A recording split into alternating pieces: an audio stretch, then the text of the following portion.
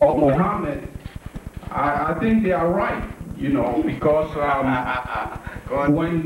when you look or have looked at the history of these people and the times that they lived in, they meant certain things and they did certain things, which I can prove that this man I'm going to introduce you today, and many others are doing. And if men such as him had lived during those times, maybe a few of us will be worshiping them in these days. So without any further ado, I give you now Professor John.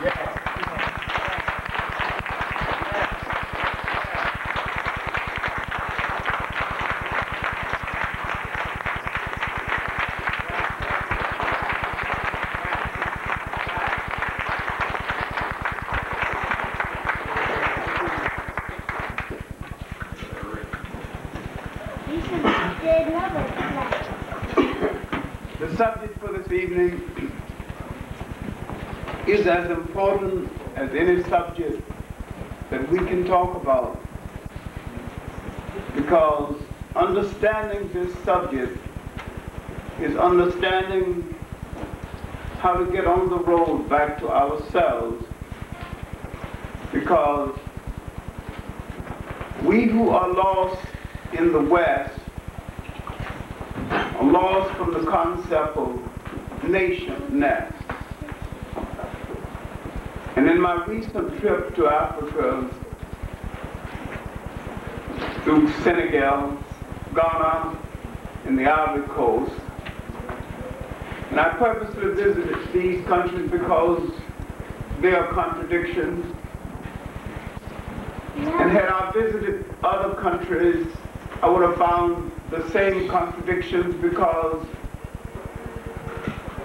Africa, every country, is somewhat of a contradiction, encased in confusion, because Africa was on the right track, was on the right road leading to home, and someone disturbed and confused the people on that road. Something happened. And when something happened is that after the independence explosion, the independence of Ghana, the enemies of Ghana and the enemies of Africa laid back and planned. And the plan was not just against Ghana. The plan was against the whole of the African world. And when the plan was put in operation, it moved against the whole of the African world. It moved against Black America. It destroyed the Civil Rights Movement. It destroyed the concept of a West Indian Federation. And it destroyed the concept of a Pan-African Africa. And it destroyed it because we, as a people, have been historically naive about protecting ourselves. And we have never known the people who came out of Europe. And we have been always transferring some of our humanity to them. And we cannot accept the fact that they came out of a thawed-out icebox and they lack humanity, and that our humanity has never been their humanity, that we look at the world entirely different. And yet you got a whole lot of black people hung up with the concept that, well, all people are alike, we're all just human beings, you know. That is not the truth. That was never the truth.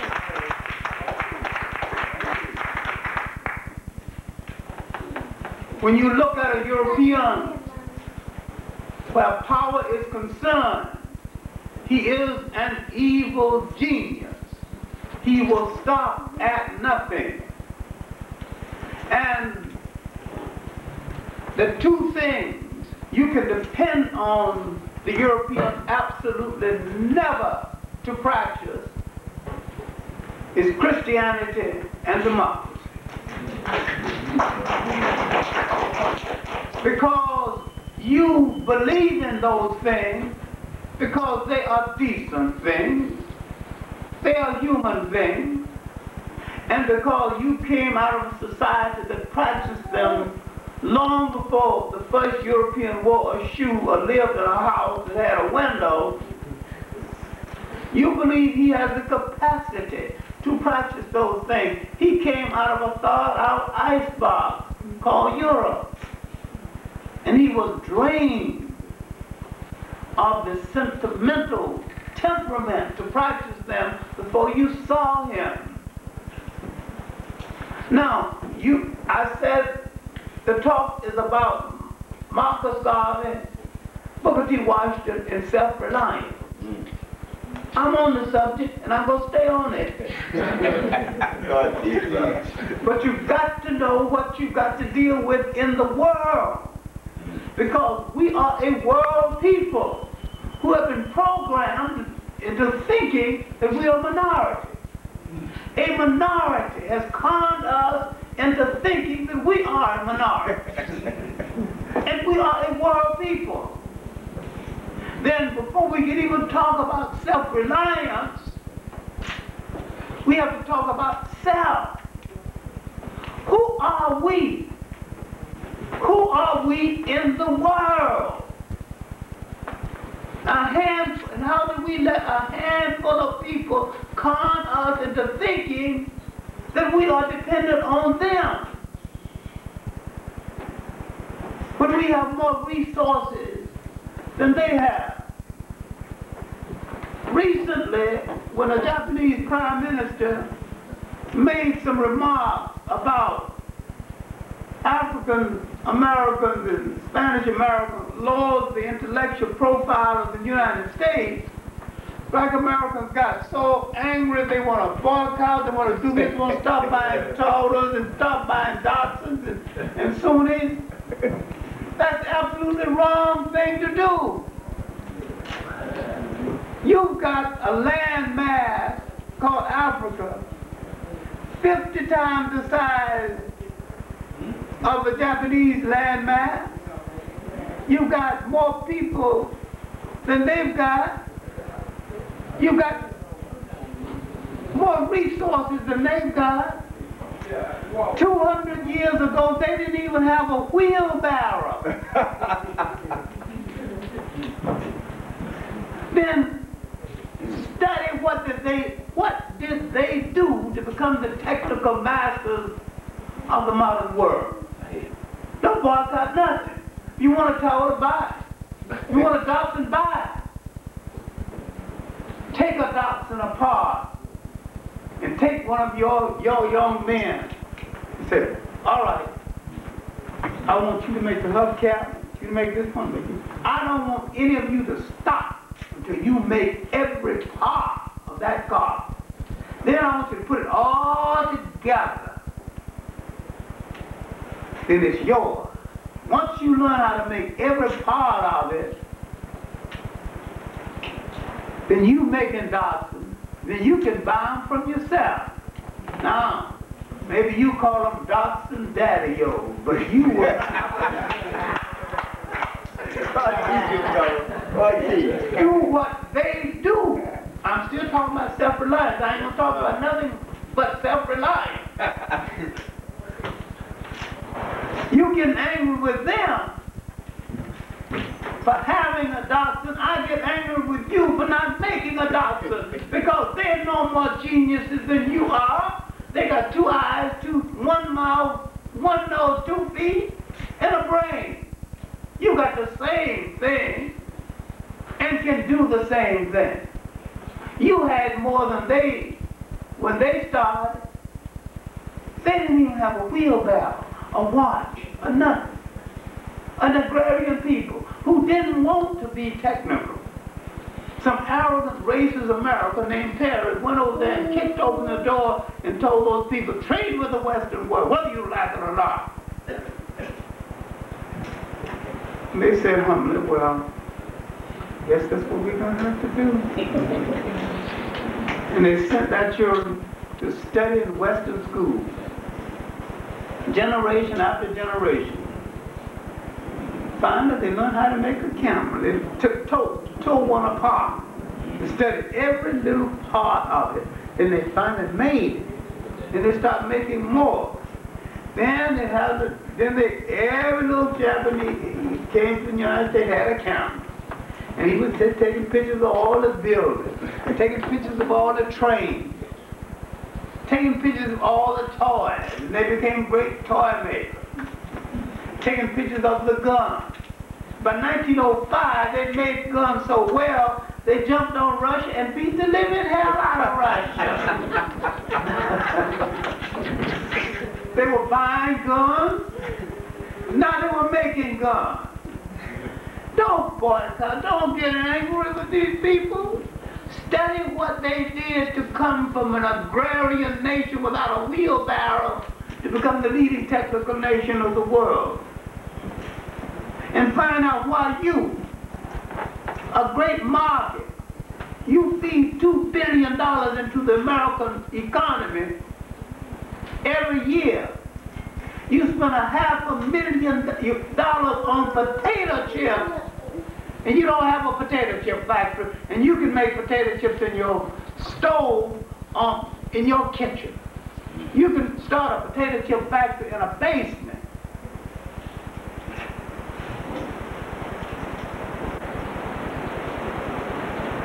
All right, I made a comparison some time ago at Bank Street College in a memorial and a tribute to Martin Luther King. I had been a key speaker the previous year. Then the next year, I was just going to preside over a workshop and make extemporaneous remarks. So extemporaneous remarks, they didn't have no control of what I had to say, so I thought I would say something about what Martin Luther King did not learn about Mahatma Gandhi. And so I said that, suppose Martin Luther King really had understood Mahatma Gandhi. He could have turned the economy of this country around. He could have turned Black America around. And so I said, suppose he had stood in public before his black constituency and took off all his clothes except his underwear and told them, my people, I will wear no clothes except that which you make for me. I will never wear wool again until you make wool. The sheep must come from your farm.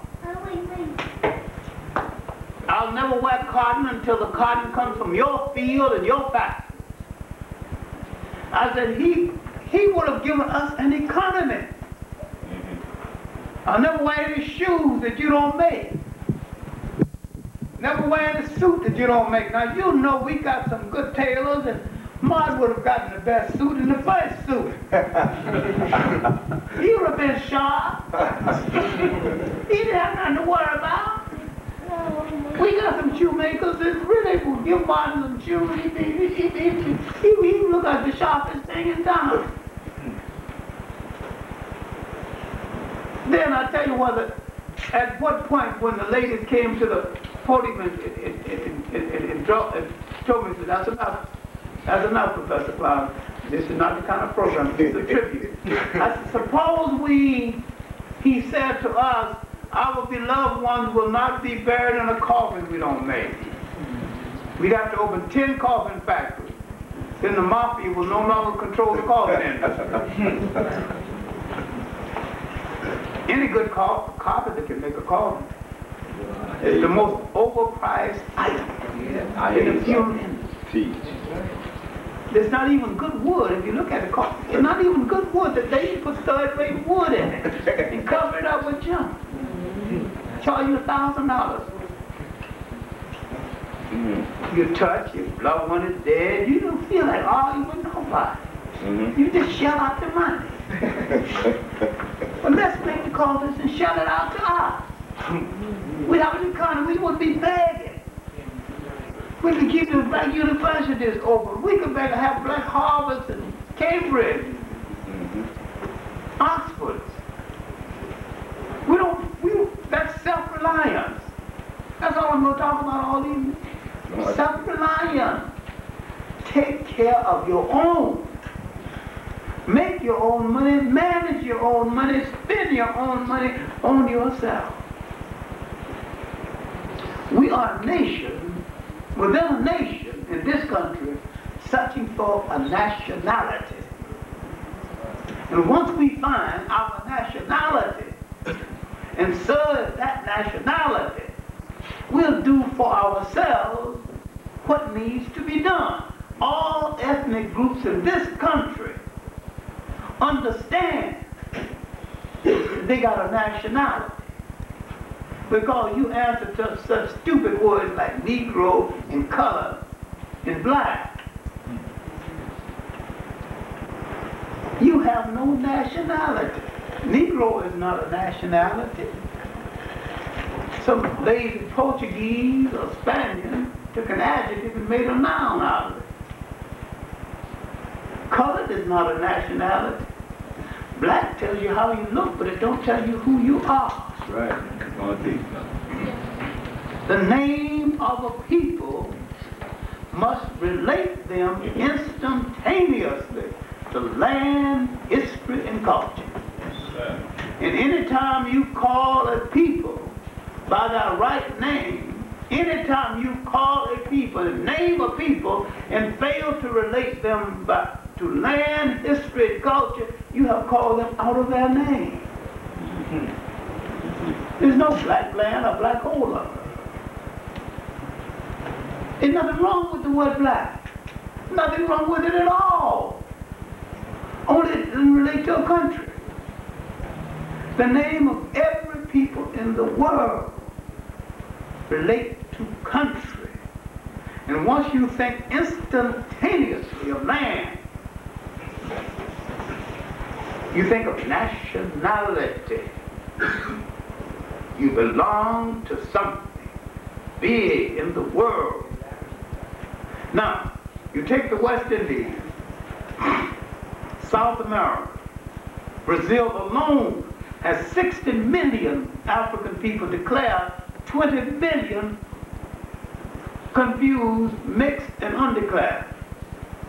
That's 80 million African people. Just in Brazil alone. Now, you've probably got 200 million African people in the Western world. You've got, in the Pacific, you've got millions of African people. You've got about 500,000 in Australia, called Aborigines. Aborigines just means the original. It's not even an offensive word, although when white people use it, it's offensive. Then there's a neighboring island called Tasmania that once had all African people and not even mixed with Polynesian. The ones in Australia were mixed with Polynesian. But there was a neighboring island called, not mixed with Polynesian. The British killed everyone, every man, woman, and child in Tasmania. There's not a single Tasmanian alive. There's not even a witness alive. The killers are alive, but all the Tasmanians were killed to the last man, woman, and child. But no, you talk about the Tasmanians, they are no more. But you got 10 million Dravidians in India who now say that they belong to the African world community. They originally came from Africa and they do belong to the African world community. Now you've got Africa counted as 500 million for the last 50 years, implying that the African man is sleeping away from home, not reproducing himself, which is not true. In the 21st century, there will be 1 billion African people on the face of the earth. Now, 1 billion people don't necessarily need any friends or allies. Right. Once 1 billion people make an ally out of themselves, they are automatically a world power. Mm-hmm. Now let's think about it. Food for 1 billion people, shirts for 1 billion people, shoes for 1 billion people, ships to carry goods and services for 1 billion people all over the world. A whole union of African people taking care of each other all over the world. Who else do they need other than themselves? And anybody want to make an ally of us, they would have to make an ally on our terms. All the gold, the manganese in Africa, in our hands now, of course.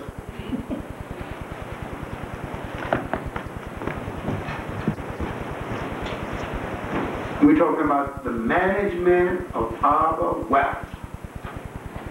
So we got to need a whole, to master this form of self-reliance, you have to have a whole new educational system. And you have to now master the one kind of education that has been kept away from you. The education that leads to nation management. The one kind of education no one wants you to have. How to manage a nation. Now you're talking about the freedom of South Africa. You're fighting for it the wrong way. You're thinking about it the wrong way. South Africa produces one of the largest quantities of gold in the world. How many people do you have who can refine gold? Somebody gorilla fighter. Who's going to refine the gold? How many people do you have? Who's going to market the gold? Are you going to be independent like Zimbabwe? When most of the personnel that control the country is still white? You got a university with only one department headed by blacks, his staff is white. The economy is still run by white. What kind of independence is that? If they'd been trained in self-reliance, blacks would have taken over immediately. And Iron Smith, who disrupted the government, would have been hung the first day. Self-reliance means in control of your destiny, all of it. Also means knowing how to defend yourself in your own country. Africa has been a continent, it's been without defense most of its existence. Conquerors have literally walked into Africa, and for 3,000 years, longer, but let's just deal with 3,000 years. For 3,000 years, it has been under siege. Under siege because African people throughout the world have always had something that other people wanted, thought they couldn't do without, and didn't want to pay for. And this condition still exists. All right, now, essentially, this is what Booker T. Washington and Marcus Garvey was trying to say to us about self-reliance. All of this leads to examining these two men and what they were saying about self-reliance. And had we understood Booker T. Washington and Marcus Garvey, we would today be prepared to manage nations. And if you are going to rehearse to manage a nation, you must first manage a community. Because the community is a small nation. All right, now, we have to look at the time and the age of Booker T. Washington and look what led up to the period of Booker T. Washington He emerged at the end of the 19th century. And we have to look at that 19th century. We have to look at the black man, this African of the 19th century, all over the world, because you have forgotten the fact that the 19th century African all over the world, especially the 19th century African outside of Africa, was the supreme, the best African that we have produced outside of Africa. Until we go back and understand his bravery and his magnificence in the nature of his revolutions, we won't understand him in the 20th century. Because he was consistently in revolt. Now let's go back, let's look at the revolt in the Caribbean and in South America, and how they related to these other revolts, because what they were fighting for was self-reliance and nationness. And these revolts would relate to other revolts, because they understood that the slavery system now had become an unwieldy system. And the slaveholders and the colonialists were about to change that system from chattel slavery to another system more sophisticated called colonialism. You have to understand that slavery was never abolished, it was transformed. That it still exists. They merely transformed it from one set of systems to another. Now they're computerized. But it goes on. It goes on. All right. In the Caribbean and South America, they fought better because they had a culture continuity. They had a culture continuity because the slave masters in the Caribbean and in South America bought in large lots and kept the lots together. Not because they loved anybody. They thought they could work them better that way. They were right. But the one thing the slave master forgot, they could fight better that way. They maintained something in that era that all people have to have in order to make nations, in order to make revolutions. Cultural confidence and historical memory.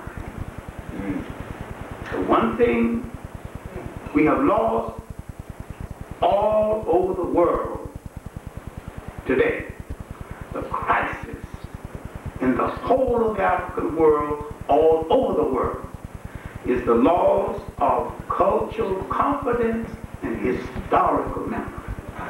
When you take that away from a people, you don't have to build any jail. You got it. They are slaves. Any person that loses respect for his culture, loses his historical memory, and loses confidence in his own culture. And anybody that turns on his old gods and accepts the gods of his slave master is a slave. So he rides to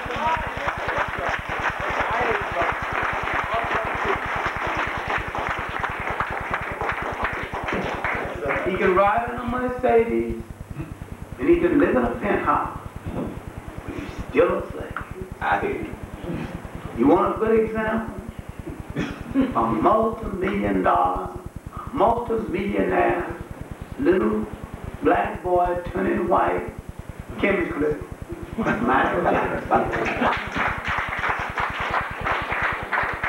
the saddest slaves we've got.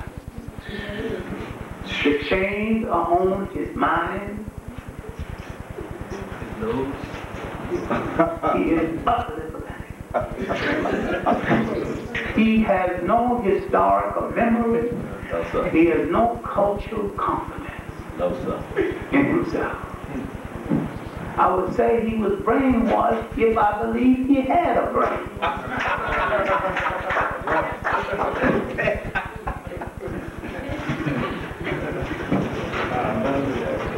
But the strength of the people in the Caribbean and in South America is that in spite of slavery,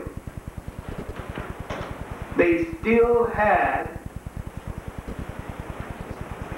culture confidence and historical memory. And this brought them together, formed slave revolts, and in South America, especially Brazil, separate African communities called Colombos. And the revolt in Brazil led to the making of a separate city, a separate African country, Palmeiras, and another one, Bahia. Now, at the end of the 19th century, the mind of the Caribbean and in South America, especially the Caribbean, the mind was no different from that of African people throughout the world. It was just as confused. Because by the end of the 19th century, through brainwashing, they were black English. Black Englishmen, and defending British culture in the Anglican Church like any other Englishman, and probably more so, because they had forgotten their African gods, they had given up their African ways. And any time an oppressor makes you laugh at your old gods and take on his new gods and his garbage dress, he's got you again. So, in Africa itself, there was awakening early in the century that Africans had to get back those things that belonged to them. And so, for 100 years, they didn't negotiate nothing. They went to the field, picked up their spears, and picked up their weapons and their shields, and went to the field of battle and tried to regain what was taken away from them. But at the end of that 100 years, modern equipment beaten down, so many of that people bought off, brainwashed by missionaries at the end of the 19th century. The inroads has been made on them, and their concept of self-reliance was missionaryism and cop-outism, and brainwashed by the Western educated African. The Western educated African and his misconceptions of education might be the greatest enemy Africa had. Some of them came back and served well. Some of them came back and challenged those who educated. Some of them used British education to question the presence of the British. But like today, some of them use Western education to become more Western than Westerners, and to take on Western clothes, Western manners, and another contradiction, Western women.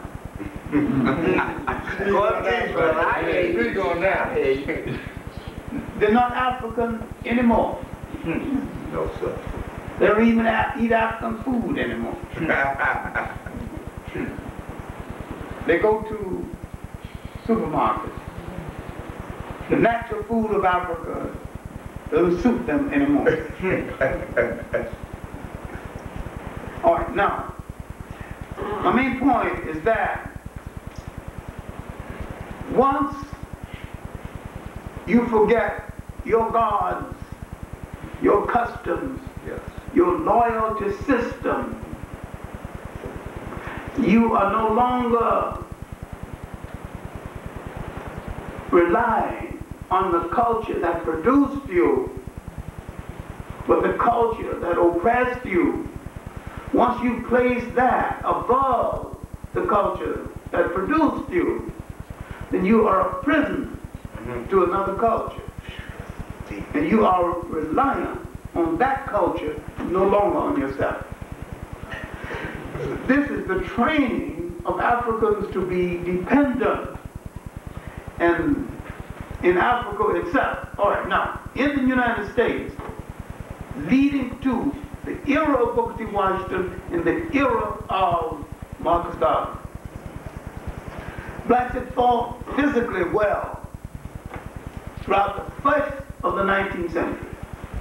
Now, the second half of the 19th century, after the Civil War and the pseudo-independence, pseudo-democracy that followed, up into the betrayal of the Reconstruction, 1875, 1876. Now, at the end of, you have to study that period, 1876, up until the emergence of Booker T. Washington. During that period, the white abolitionists had left our cause. They said they've done that bit. John Brown is gone. We've only got two people in Congress, Sumner, Thaddeus Stevens. Thaddeus Stevens said, give him the vote and let him make his own right. Sumner, give him 40 acres and a mule. Let him make his own way. Didn't get the 40 acres, didn't get the mule. Didn't get the vote either. Okay. The whites have boxed in Sumner. All right, then they couldn't find nothing on Thaddeus Stevens, and then they finally discovered that for a number of years he'd been sleeping with a black woman. Then they had him. Boom. Then they destroyed his credibility. So now, the two white defendants we've got in Congress gone. The effectiveness of black congressmen has been destroyed. So, when we come to the era of Booker T. Washington, many whites had become so rich in the United States, they got more money than they had to count, they could count, and they had to give away some of it to spend it down so they can count it. Now they're a bunch of thugs, and they sent their daughters to the finest schools in Europe, and they can't even handle the salad form. They have no social graces and no social acceptance. So they go to white public relations men. So how do you get accepted in this society? I mean, nobody pays any attention. They know they got their money by stealing people or knocking people over the head. Grover Vanderbilt's father got his money by, he was a fur trapper. He was a man that he waited for somebody else to set a trap to catch the bear, then he steals the fur out of somebody else's trap. That was the beginning of Gloria Vanderbilt's grandfather's fortune. Because you sell what all these thugs, the Mellons and the Carnegies, they wanted a reputation. Now, they wanted some cleansiness. So the Rockefellers wanted some cleansiness. So the Rockefellers had a daughter named Spelman, and who unfortunately didn't have a child, poor thing. So she had a lot of money that her husband left her, and so she thought she would give her money to study a college for Negro girls. So she started Spelman College. Carnegie gave away some libraries. The Rockefellers started General Educational Fund, which now becomes the Negro College Fund. There were some lesser known millionaires, of course, the Peabodys and some others. In other words, by the time Booker T. Washington emerged, the Rockefellers were giving away money to blacks, mainly to keep them out of the Ivy League schools in the North. And they got tired of dealing with multiplicity of leaders, and they wanted to give the money through one leader. So now they decided to create a black leader. And so Booker T. Washington was a creation of white philanthropy and white editorial writing. I hear you, brother. And whites have been creating our leaders since then. They can make them and they can break them.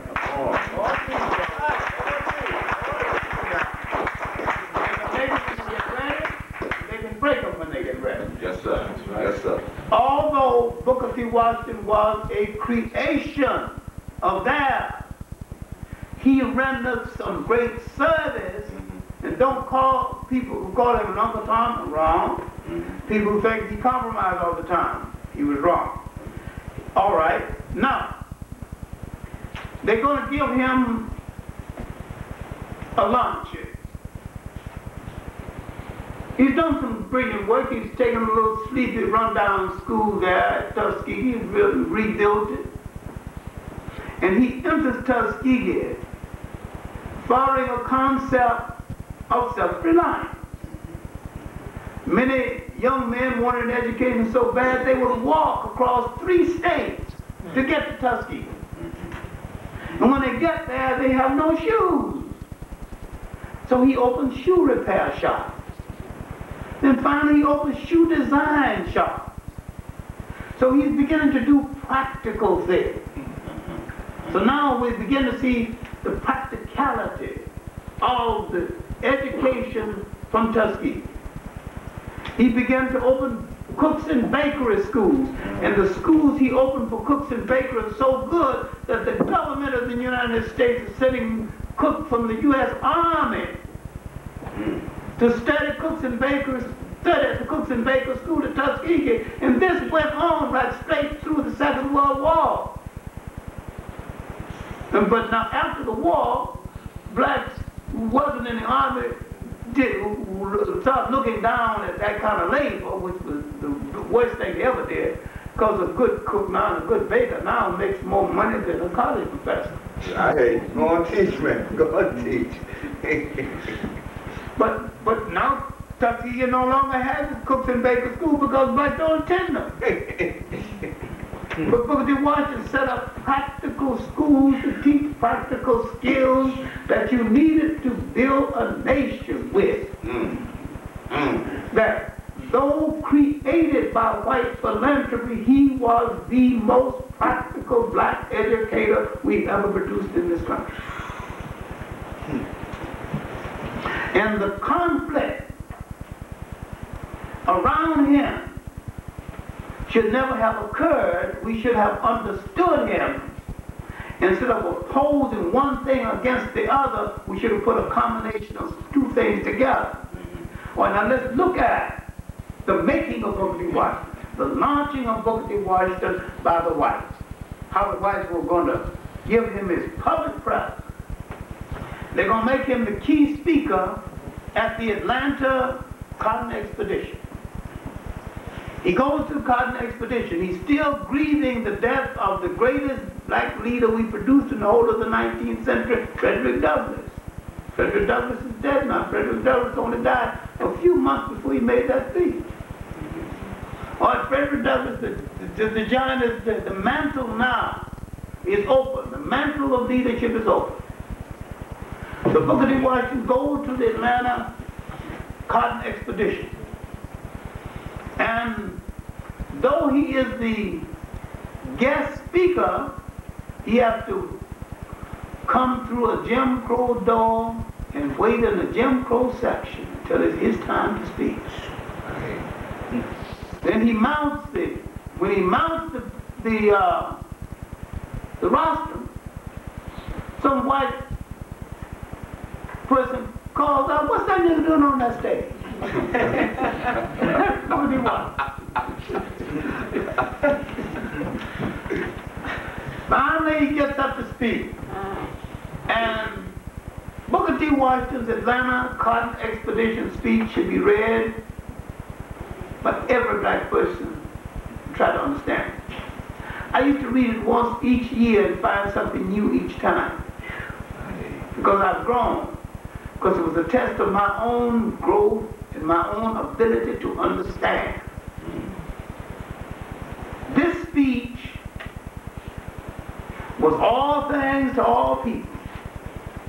He was speaking to the South, the white South and black South, and he speaking to the North, who owned the South then and now.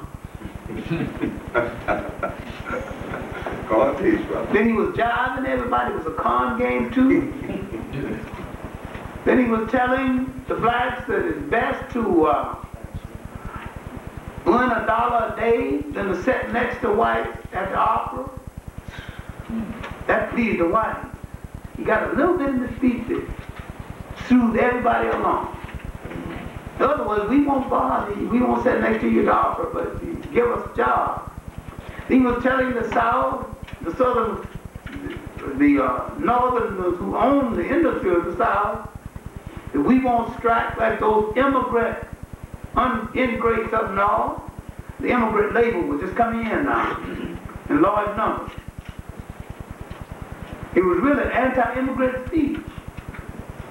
He was giving those the assurance. Then he was telling blacks that you should open up, you should have a garden or a truck farm, other than going around making stump political speeches. He was saying the politics could wait. Let's take care of first things first. Nothing wrong with that, so long as he explained what it means. But he didn't explain what it means. Then, his great clincher to the South. There's a little sugar for everybody now. You should read this speech. He tells the South, it was we who were faithful to you. It is we who stood by you. That in times we have followed you with tear-dripped eyes to your grave. That's true. Some blacks have been so large to white they followed crying to the grave. No master goes into the grave. Crying, sorry. Most sorry. No member of the family crying as much as the black servant. Booker White, the new sentiment. He was playing on everybody's sentiment. Then, his great clincher, all things that makes for progress. We can be as together as the fist, you know. Then he was talking about in social things. We can be as divided as the things there. But for social progress, we can be like together and white love happening. I mean, we ain't gonna sit in the next seat at the movie or the show. That was interpreted as meaning his endorsement of segregation. Whether he meant it or not is nothing. That's their interpretation of it. All right, he finishes his speech. Some white woman throws flowers at his feet. President of the United States sends out a telegram. All this was staged, you know, it was a good scenario. Governor Cleveland or somebody being with them white editorial writers jumped on the case, and the next morning, Booker T. Washington became the leader of Black America. They liked it, huh? They said so. That was it. If a black man wanted a streetcar conductor job in tennis in Cincinnati, the white folks wanted to know, is it all right with Booker? If it wasn't all right with Booker, he didn't get the job. Booker T. Washington became the dictator of Black America. And he developed what was called the Tuskegee machine. The next year, a light-skinned black man got on a train in New Orleans. It so happens that the white conductor knew his family and knew he had a little bit of us in him, although he was light enough to pass for white. And if that particular conductor hadn't been home, he would just been accepted as another white man on a train. But that conductor knew that he had some black in him. This started the Percy versus Ferguson case. When this case went to the Supreme Court, the decision of separate but equal was announced. And the separate never became equal. I hear you, I hear you, I hear you. But the rash of Jim Crow laws, from the time Booker T. Washington made the speech, 1895, up until 1900, most of the stringent, silly, stupid Jim Crow laws were passed, including the law in Mississippi that no black woman could appear in Midtown without an apron indicating she was a maid, no matter what state that she was.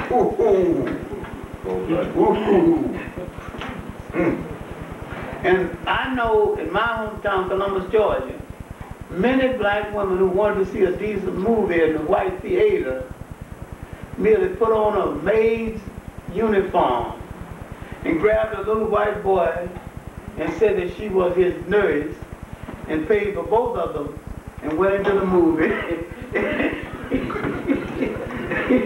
and broke the Jim Crow law, because if she was his nurse or his guardian, the keeper for the day, because it was a custom of the guardianship of white, even young white men, teenagers.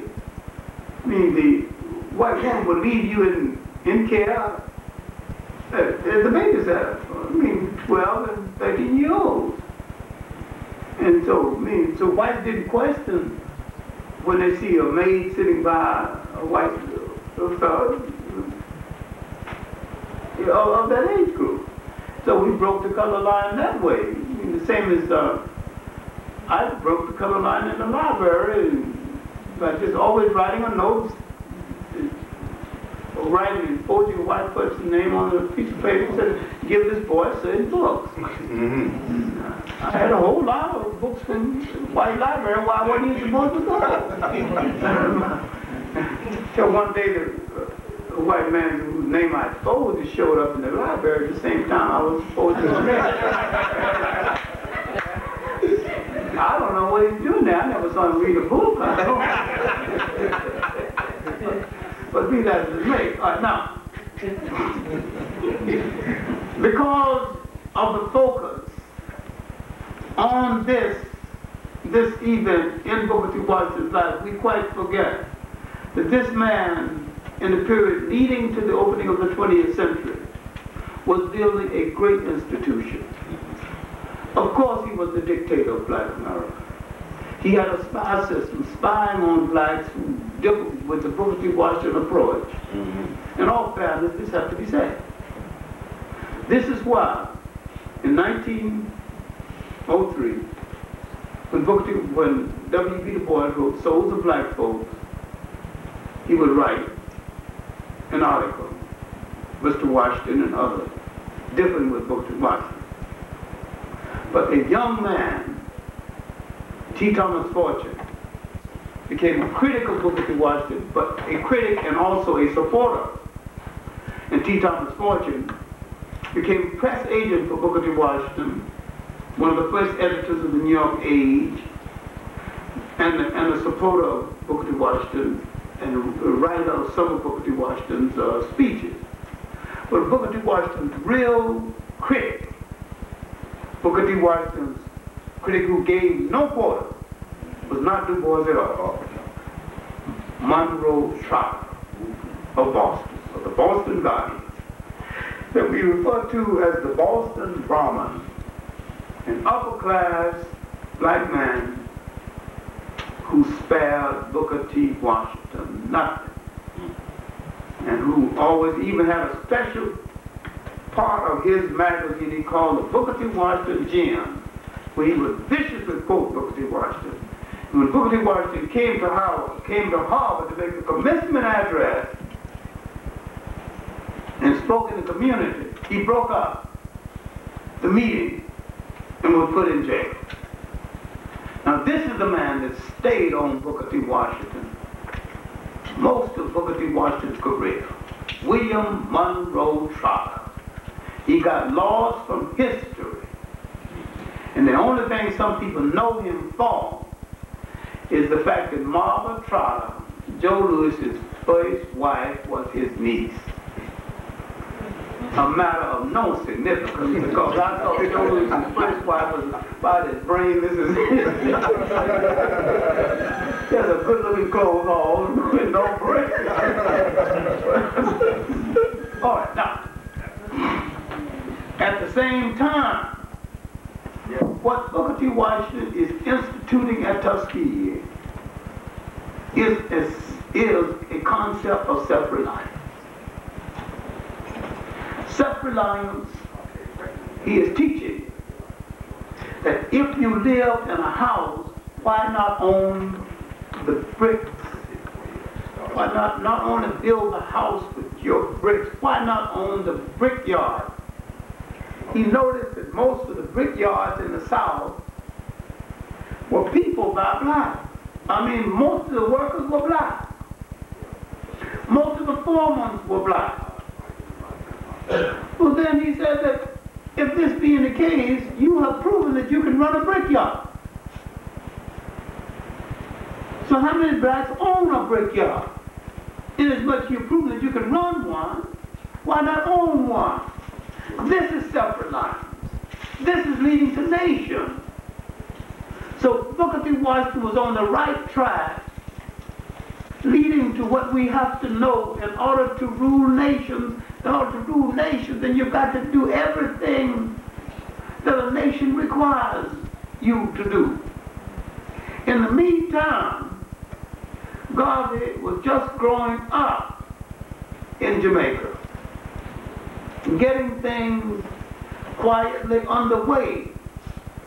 And what gave Garvey his confidence growing up on the most color conscious of the Caribbean islands, the most stratified island along color and class lines, then and now, Jamaica is the most stratified island along color and class lines. It was then and is now. But the British literally set up so many gradations of color and class lines until it was possible for a Boston white man, you call him a Lebanese if you want to, that's your business, to come in and take over Jamaica. It's a contradiction that the island that produced Marcus Garvey would be the only island with a white prime minister. I call him CIA Arthur.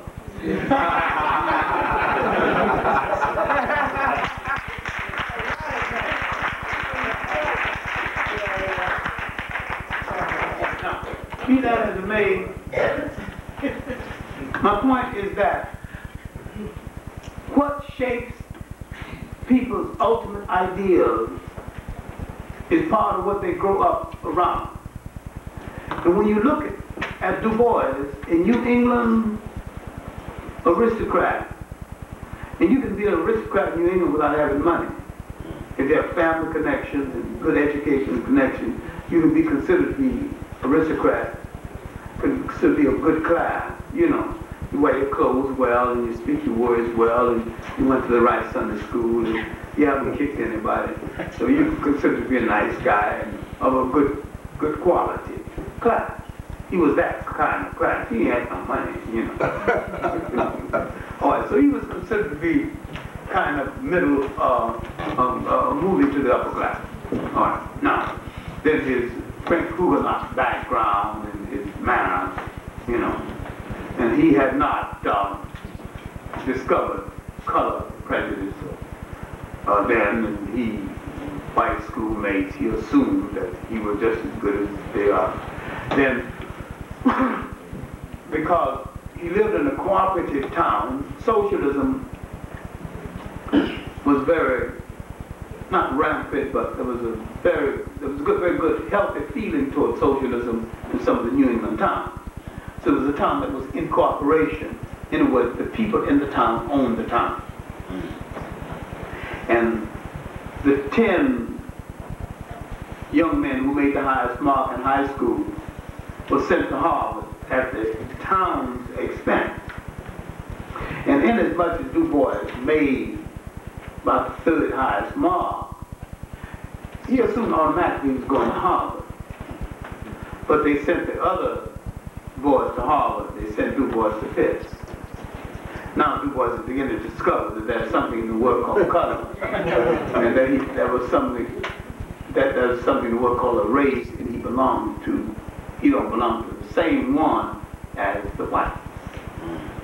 So now, down at Fisk, he began to discover racial differences, and he decided to devote his time to what he called race work. He began to see his people for the first time. Well, now he would finish Fisk, and he wanted to go to Harvard anyway, so he was trying to get to Harvard and get to Germany. See, and let's look at the training of both of these two men, and you can understand why they would follow different courses. They would both look at self-reliance, but different ways. And when we look at the training of Marcus Garvey, growing up in Jamaica, becoming a master printer, a craftsman, descendant of the Maroons, the rebels in Jamaica. Now you see the self-confidence.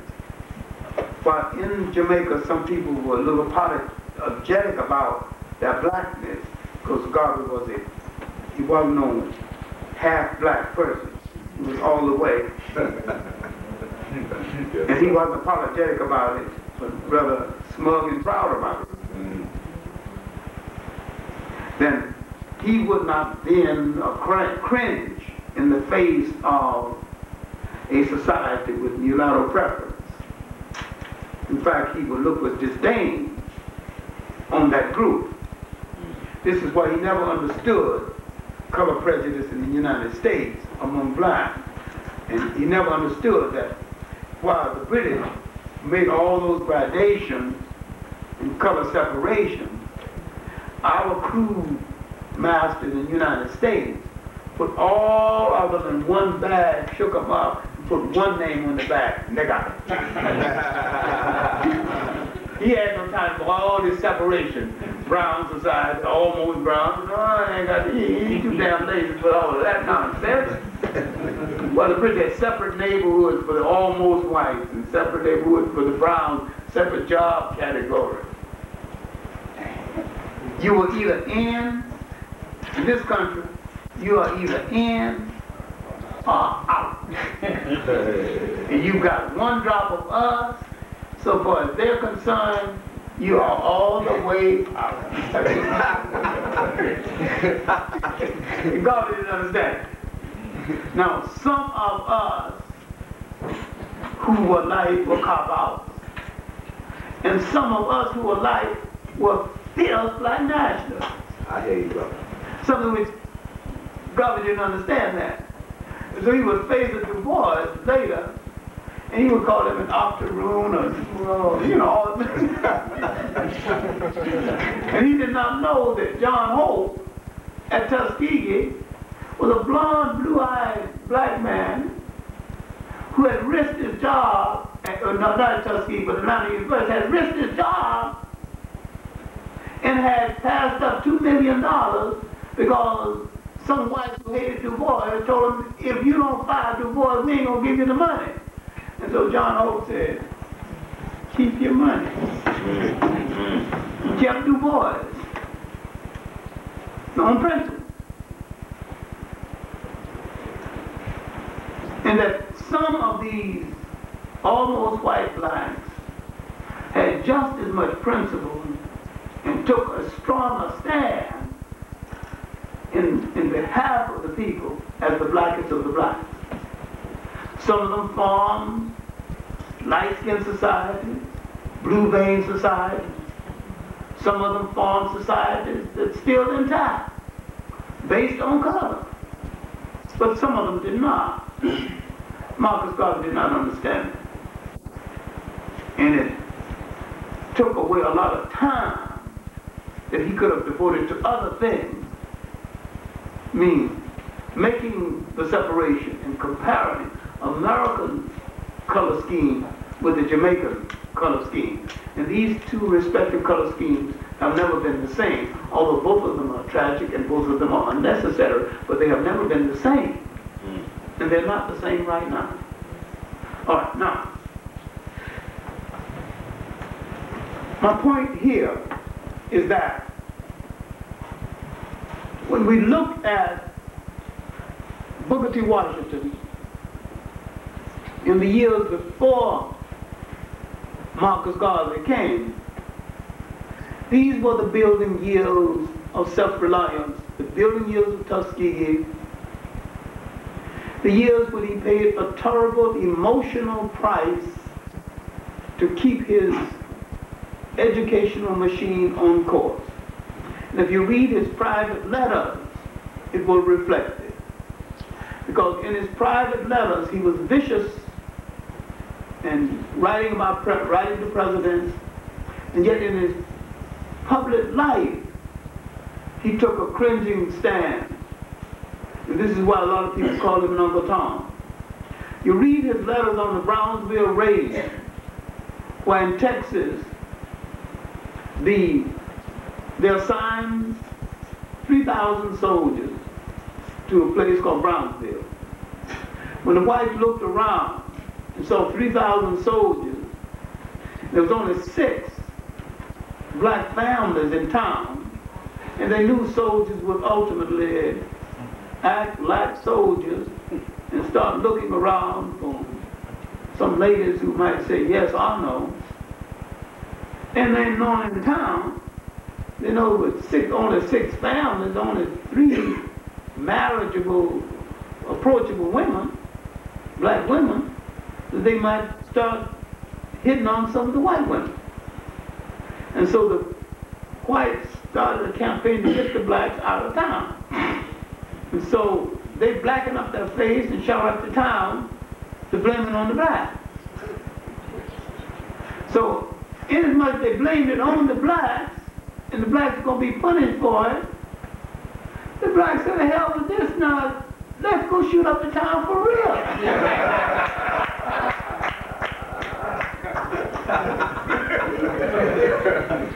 And so they brought some live ammunition in town, including little small houses, little small tank. It's not as big as a regular cannon, but it's big enough to knock a hole in a house, building. Some of the holes in the building probably are still there. But the blacks shot up the town, just knocked holes in some windows and knocked out some windows. But the whites who were shooting up the town accidentally killed a bartender. Now they would put the blacks on town on trial and would hang 3 and give some 99 years. The last one got out about 6 years ago.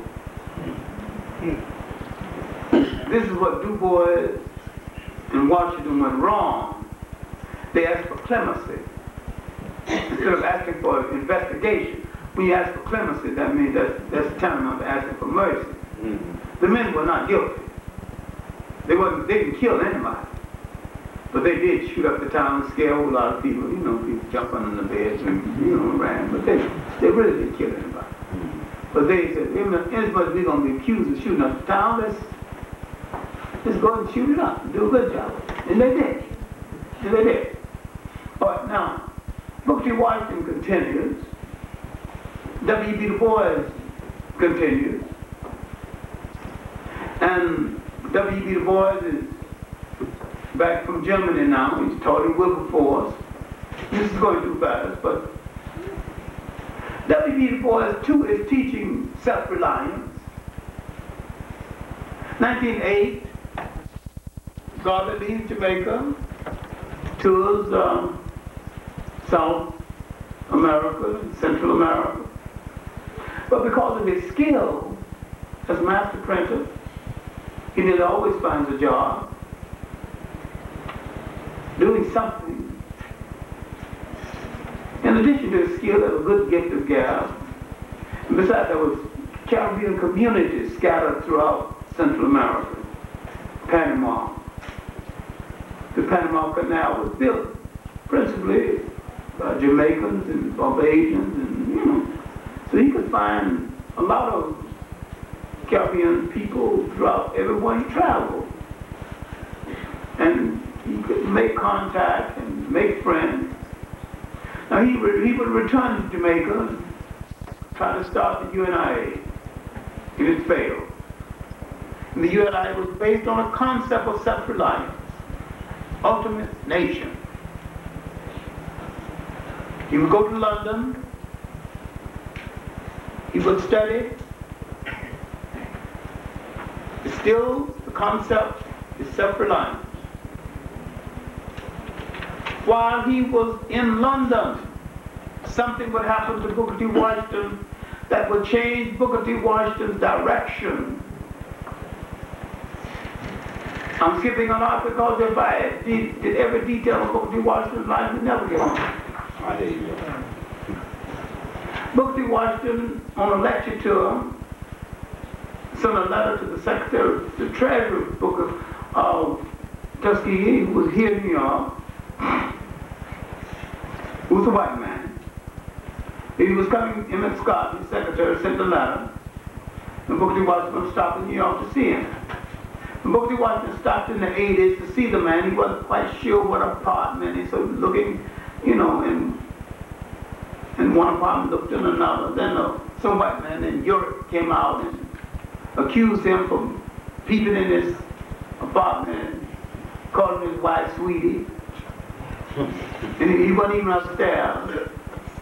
He beat Booker T. Washington up. And Booker T. Washington went to court. He didn't want the thing to go to court. And Booker T. Washington was treated like a common criminal in New York court.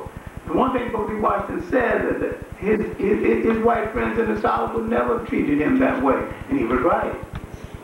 Because in the South, Booker T. Washington was a piece of property. He was protecting the whites in the South from the blacks. Booker T. Washington was keeping them down. Passing a little piece of money here and there. Any black schools that wanted a little money had to get it through Booker T. Washington. Whites were giving money for black education, but it was coming through Booker T. Washington. So Booker T. Washington's dictatorship over the new training schools for blacks, the fact that the money was coming to Booker T. Washington. Booker T. Washington was controlling the school system, was controlling higher education in the South and the predominantly black schools. Now you can see Du Bois is jumping on him now and fighting. And this fight was wrong. As wrong as the fight between Du Bois and God. Because what we needed at that time is what we need right now.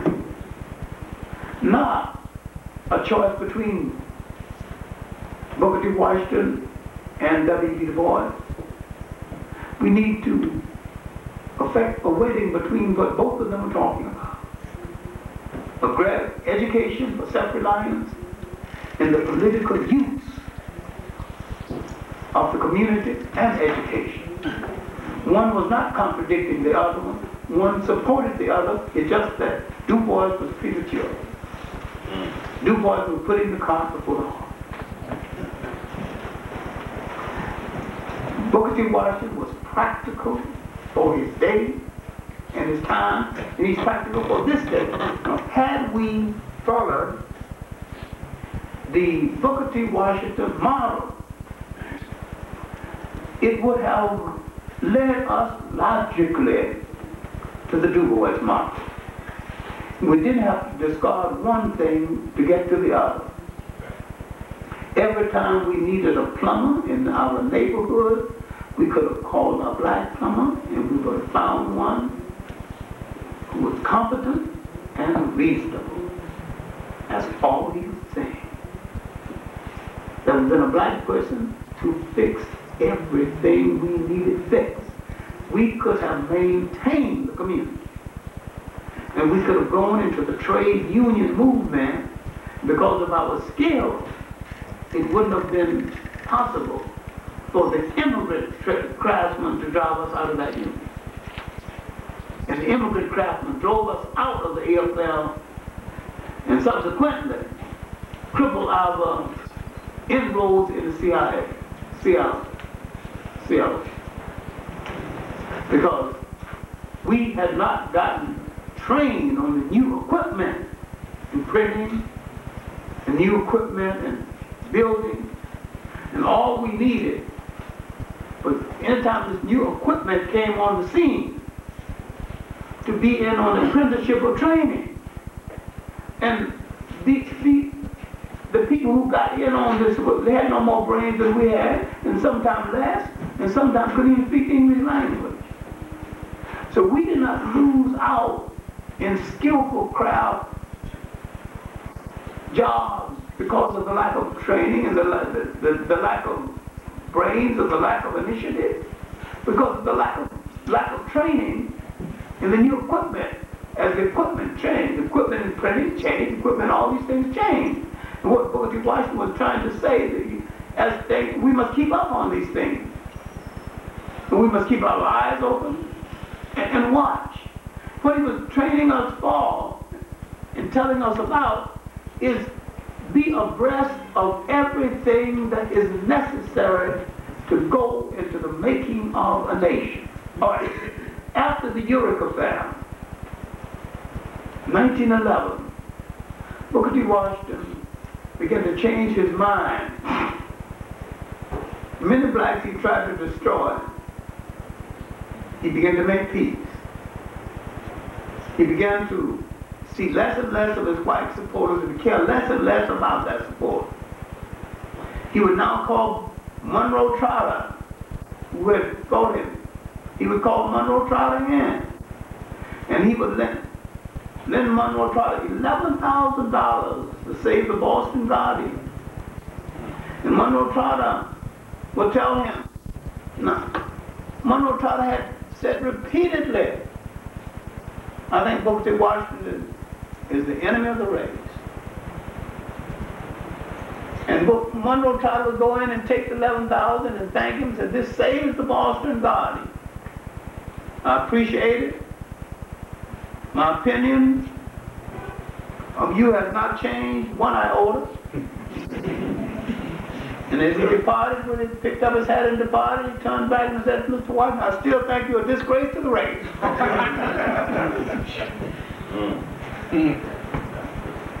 He was defiant to the last day of his life. One of the finest journalists we produced in this country. Now, DuBois, or Washington's friend, defender,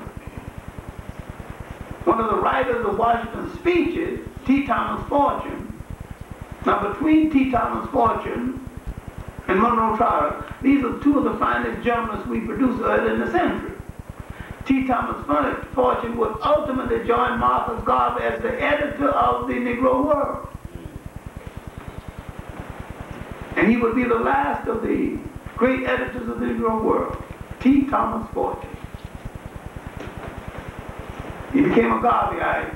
Now, from a Booker T. Washington to a Garveyite. Booker T. Washington, Marcus Garvey wanted to come to the United States in 1915.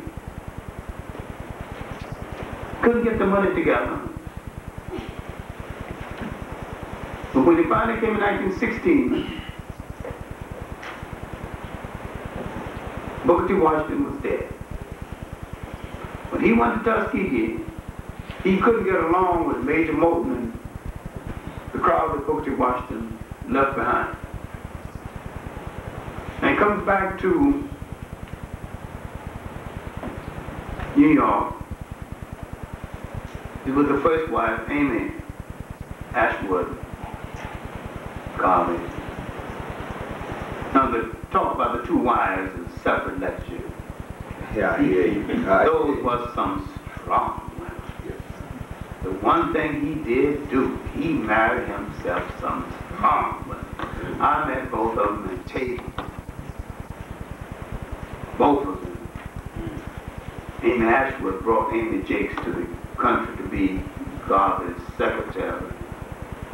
Amy Ashwood said that Amy Jakes stole God from her.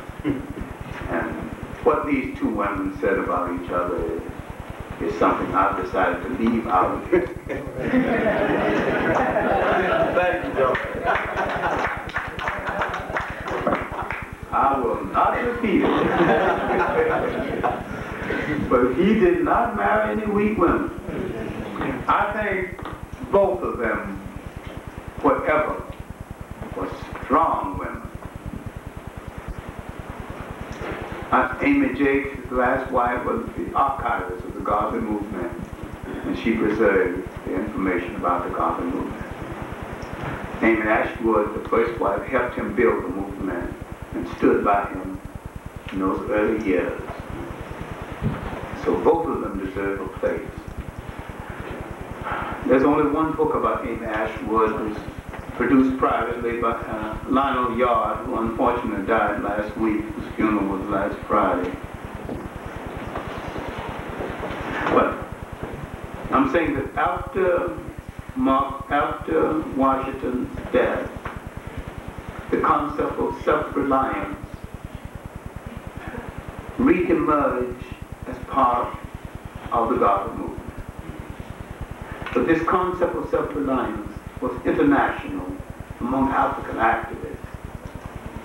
But among common, ordinary activists, it would appear again in the philosophy of Elijah Muhammad and Malcolm X. Every leader of consequence had to into the concept of self-reliance. And that the trouble Marcus Garvey had earlier, once he got his movement underway, once Marcus Garvey was introduced by another great Caribbean figure, forgotten now, unfortunately, Hubert Harrison from St. Croix, one of the finest of the Caribbean minds sent to this country. Some of Fuller's intellectual tour of Barbados. But I made a speech called The Caribbean Mind Away from Home, showing the contribution of Caribbeans to the Afro-American freedom movement from Prince Hall, that's straight down to the present. And I dealt with the fact that the finest minds the Caribbeans have ever produced could never function in the Caribbean. And there has been a brain drain on the Caribbean from Prince Hall, who started out with Masons, Peter Ogden started the Art Fellows, Russ One, who edited our first newspaper. I mean, I just went through the whole catalog of great Caribbean figures who flourished away from the Caribbean, but who were not wanted at home, who couldn't function at home. Even down to Walter Rodney, who went home and got killed. Then how the African American became the beneficiary of these minds who found no place at home, including the three great Pan-Africanists, H. Sylvester Williams, George Patmore, and C.L. James. And a good book can be written on them, and it can surprise you to know to what extent the atmosphere in the Caribbean, then and now, robs the Caribbean of their finest thinker. And my main point is that, to a great extent, Marcus Garvey's years in the United States were years of exile. And after he went to London, his last years were years of exile. And if he were alive today and ran for an election in Jamaica, he would lose. If he were alive today and ran for election in Bedford-Stuyvesant, he would win. Yes. Yes. That's a contradiction, but that's a fact. Right now, Marcus Garvey's problem is not his trouble, but his indication of self-reliance began with his trying to structure community organization, even a black doll factory. Structure the equivalent in the United States of those social agencies that whites had. Black Cross nurses as against Red Cross nurses. Black Star Line. He discovered that shipping to Africa was so expensive and that he saw no reason why we should rely on other people to get to the continent of our birth. Why not go on our own ships with our own sea captains? Good idea then, good idea now. When you think of how many of us in the world, the question shouldn't be asked, and least of all, the question shouldn't be debated.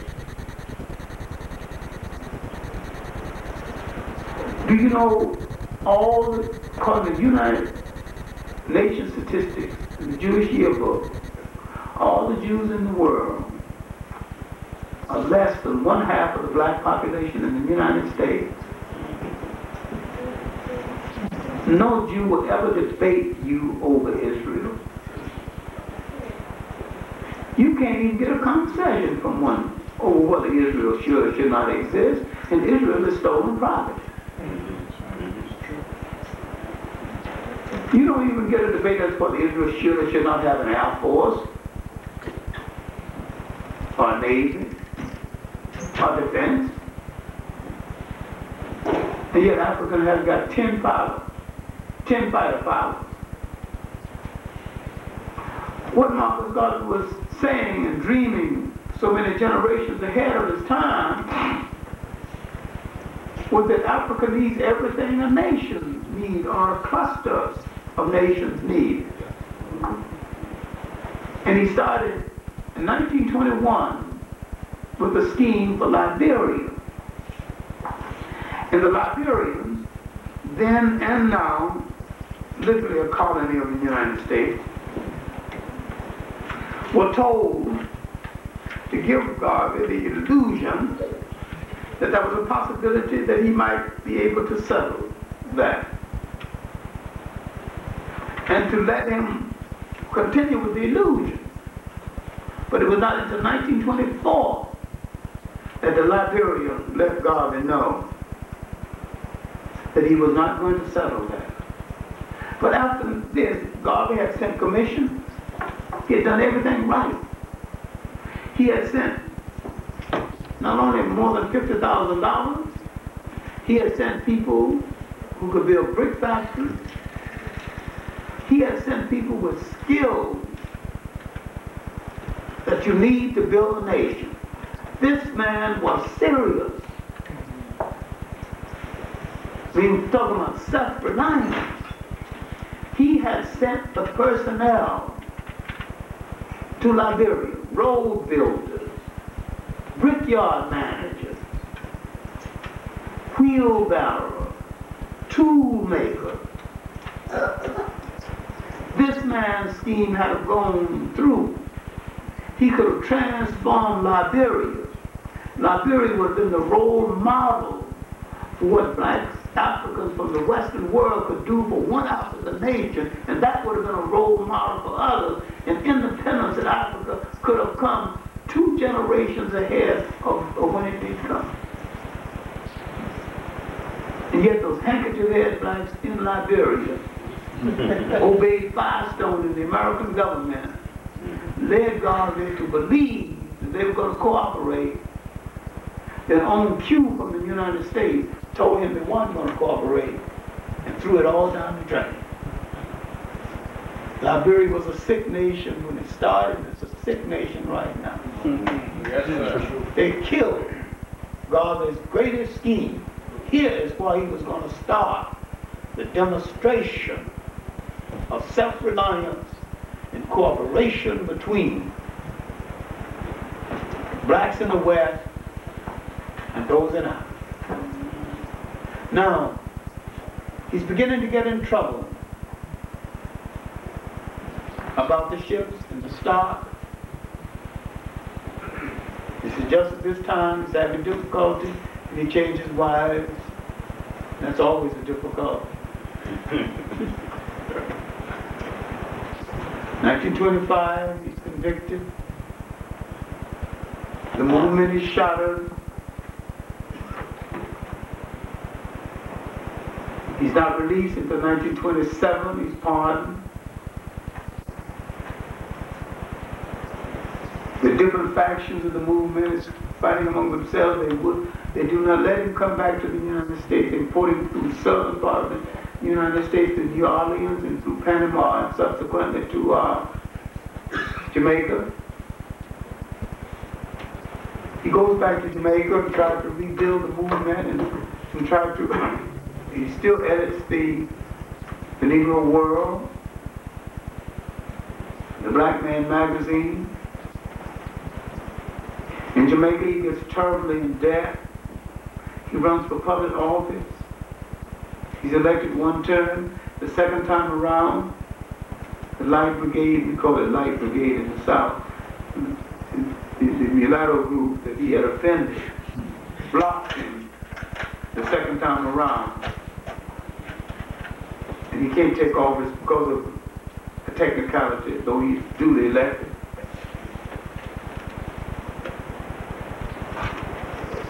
Now he's deep in debt and goes back to his trade. This tells you something about the character of Marcus Garvey. Goes back to his trade. He's a master printer. Goes back to work. Pays off of the debt.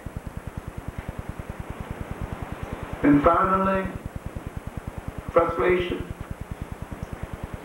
He is to leave Jamaica for London. And when he's to leave Jamaica, the reporters want to know, what do you have to say about Jamaica? He said, all right, yeah, I got a statement. Yeah, all right, gather around. The reporters gather around to hear this magnificent statement, and they hush silence. Marcus Garvey makes one statement. Jamaica is a ridiculous country. Full stop. Sentence. Period. All he got to say. No more. That's the end of the interview. Jamaica is so complicated. He goes to London thinking that his message might get across better from the headquarters of the oppressor. And to some extent,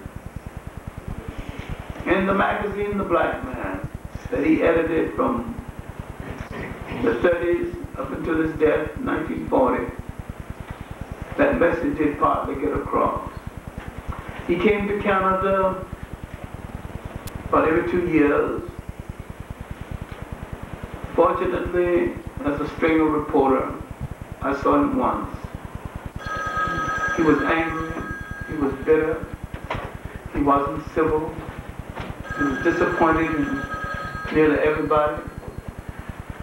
They had given him every reason to be disappointed. Friends that he thought were friends had turned out to be no friends at all. The movement wasn't going well. It may have been the worst possible time to see him. He was hitting on bad times. The Italian-Ethiopian War had bothered him a great deal, and he was scathing in the announcement of Haile Selassie when Haile Selassie left and lived in England after the Italian occupation. And those last years, he continued to preach, and no one seemed to have been hearing him. and illness more and more was taking away his energy. I'm looking at the second page of my lecture notes. There's many pages, and I should have known that I would never be able to cover all of this in one evening. But my main point is that I don't think his message or the message of Booker T. Washington has gotten across to us. And the main message that needs to get across to us is the message of self-reliance.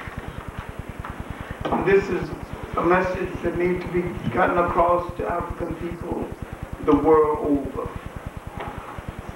Because until we understand that we are a cluster of nations scattered throughout the world, until we can bring African nations together throughout the world, until we realize that the slave ships brought no African people, brought no West Indians, brought no black Americans, brought no low yellows or high yellows. The slave ships brought nothing but African people. And we had to adjust to what oppression forced on us. And that we have to come together as one African people. And that what Marcus Garvey said repeatedly, and what all leaders who understood our case, from David Walker in his famous appeal to Malcolm X, the Honorable Elijah Muhammad, still misunderstood, to every leader who was true to his cause and really understood us. There has been but one message, and that is the simple message of confidence in oneself, belief in your culture, and belief in yourself and your people, and making yourself over to be once more a world people, understanding what you have given to the world and what you have given to yourself, so that you can walk once more on the stage of history and be what you can. I think it is all encased in the simple message which God has repeated. Up, up, united race, you can be whatever you will. Yes, thank you.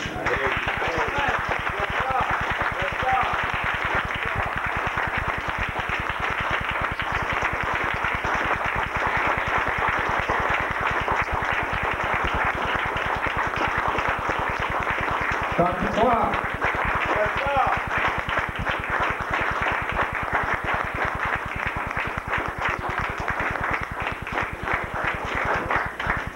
Thank you, Dr. Clarke, and thank you, the audience. We'll take a few minutes break before we come for the question and answer period.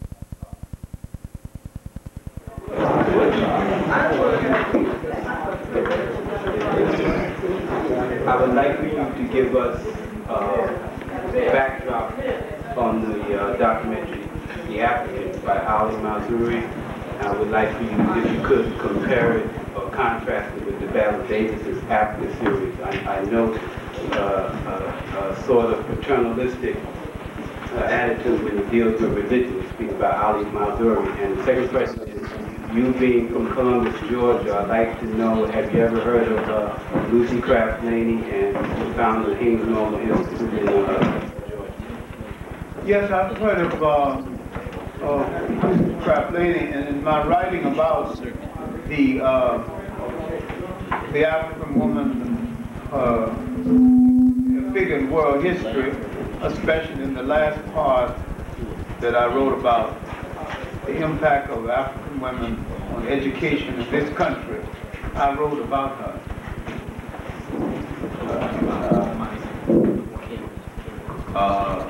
She was a powerhouse in education, even to defending her institution physically. The Ku Klux Klan once threatened to burn her institution down. Yes, and she just said it wasn't going to happen. And she got on the gun and said, "Listen, come on, if you're going to burn it down, just come on in here." And they didn't come either. And they didn't come back. Strong woman, a great woman in education. Now, talking about the series The African, narrated by Ali Mazrui. This series is well done. No reason why it shouldn't have been well done, because they had $5 million. And yet, it is an Arab whitewash, but unique, more uniquely done than a whitewash. Arab, this man is implying that Africa waited in darkness for Islam to bring the light. Yes. Right. Right. That's what I'm saying. And what you have to understand, that Islam didn't even get to Africa until the 7th century A.D.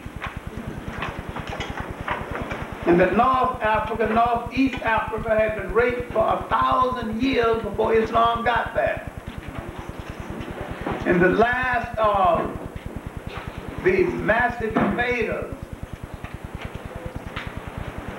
to come to feed on the fallen body of Africa was Islam and the Arabs. And like all invaders, they took more than they gave. They came down the west coast, the east coast of Africa, married into African families, and after 2 generations, because they were barred from the hinterlands, after 2 generations, they created some black-looking Arabs to show you how the misuse of the African woman.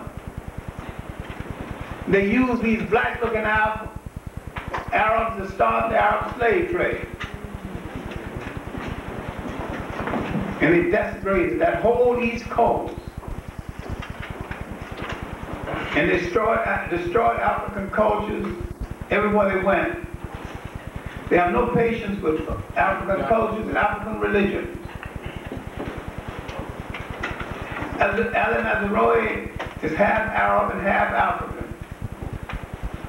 He's catering to the Arab side of his family. He is descendant of Omani Arabs. The Omani Arabs were the worst of the slave traders. The Omani Arabs who controlled Zanzibar were so vicious until every time they saw an African looked at one of the harem women, they would cut his head off and they would bury, and they would plant a magnolia tree over his body. If you ever go to Zanzibar, see a long line of magnolia trees. Each tree represents an African who made the mistake of looking at one of the harem women of an Omani Arab. These are Ali Mazrui's family. If you look in a book called A History of East Africa by Basil Davis, look in the index and look at the word Mazrui and look up that family. Well, the most vicious of the slave trading families along that coast. Now this is a man that's interpreting African history. Interpreting it principally from an Arab point of view. That series being sold, being seen throughout the country, and it's being sold to school systems throughout the country, and they're buying it and using it. The unique thing about Alimazar Roy is that he gives you a few good things in order to take away a few more good things. He is skillful, like all con men. He plays his game well. He plays on your gullibility, your need to be told something nice. He tells you something nice, then he tells you something bad, 3 things bad, then you won't notice it. He distorts a great deal. Some things he said is an out and out lie. On the one that's coming up dealing with exploitation, which is supposed to be the most controversial one, they're going to have a series of people comment after the program goes off the air, and I'm supposed to be one of them. Now, Basil Davidson did a series that's far better than Alimazar Roy. A lot of people will buy Alimazar Roy's series, will not buy the Davidson series. Davidson series was seen on cable. Davidson is white and Alimazar Roy is allegedly blind. That's your trap. Explain that. Davidson has done the better series. And Davidson, though white, every time he comes to a monumental period in African history, instead of Davidson explaining it, Davidson put an African on camera and let the African historian explain it. Something Alimazar Roy does not do.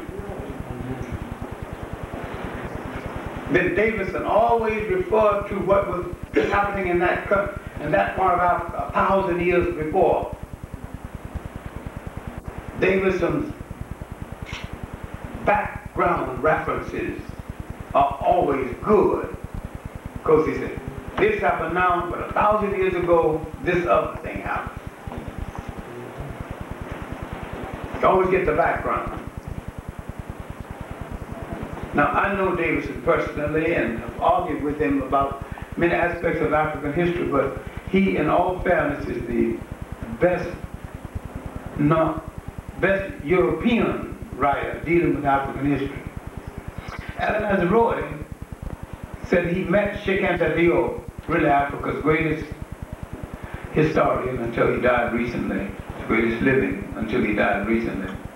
So he met him once a year for 10 years, and each time he argues with him about the blackness of Egypt.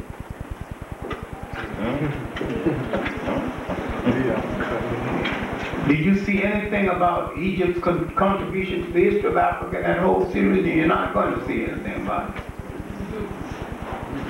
He passes over Egypt hurriedly. 3 pyramids you see. 3 pyramids you see. Yeah. And that's it. But you didn't see the step pyramid, which is the father of all step pyramids. It would have to deal with Imhotep, who's the father of intelligence, father of medicine. This series is one of the big intellectual con games that's played on the public. Now, it was done by an alleged African, mainly with Jewish money, the Annenberg Trust of Philadelphia.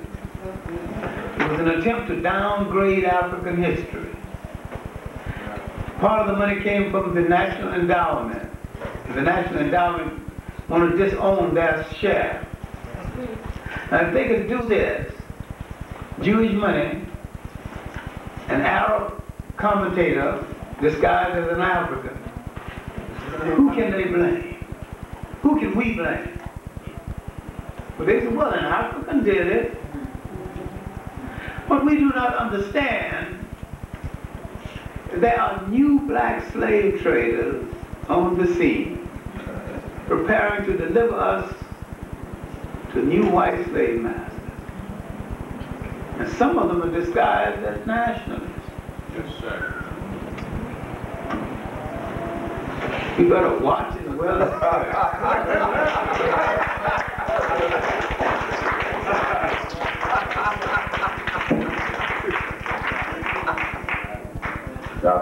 Dr. Clarke, I was in an organization with you in the 50s into the 60s called the Committee Against the Word Negro, and I've asked you from time to time. Richard Moore.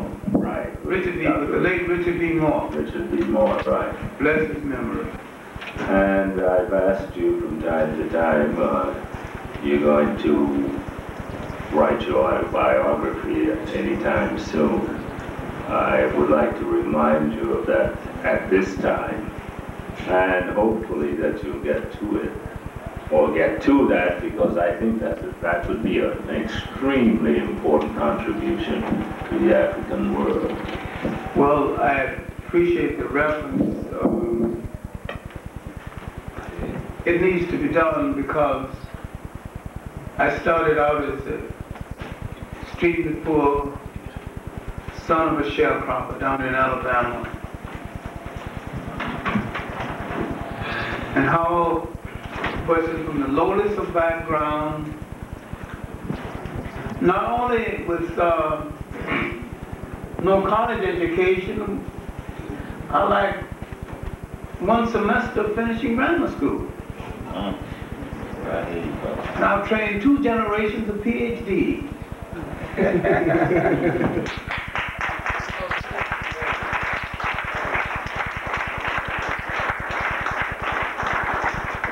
Young people, especially poor people, poor young people, need to know how I did it. And it was a matter of confidence in myself, belief in my own people. And it started as a Baptist Sunday school teacher. I couldn't find the image of my people in the Bible. I began to suspect that someone had tampered with the Bible. I began to search. And I not only studied the history of how the Bible got written, the history of Bible writing, the history of the time of the Bible. Then I began to study general history, European history, systematically prepare myself to teach history. And the former PhD historian, when he came up against me, I was just so devastated because I had read things they never dreamed about. I could teach rings around. They had read the text. But I had read beyond the text and those who differed with the text. I had read the radical literature which their teachers would even dare tell them to read. Then I tried to have things translated from other languages.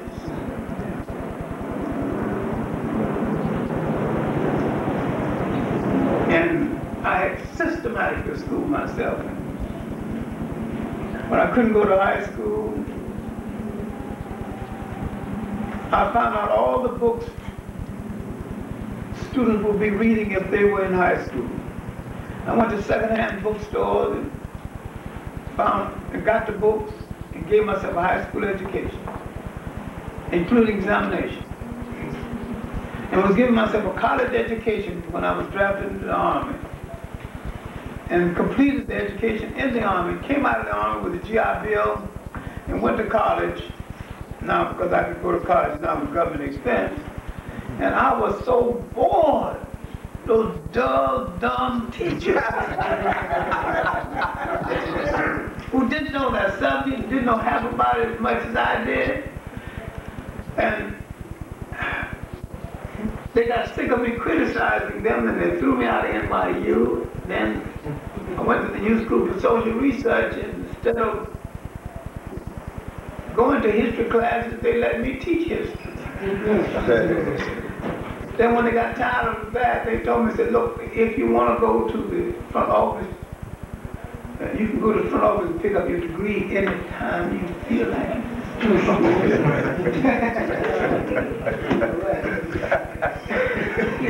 I hear you, brother. All I do is walk in there and pick up my degree. I walked straight up out of the office and never picked it up. I said, I give out degrees.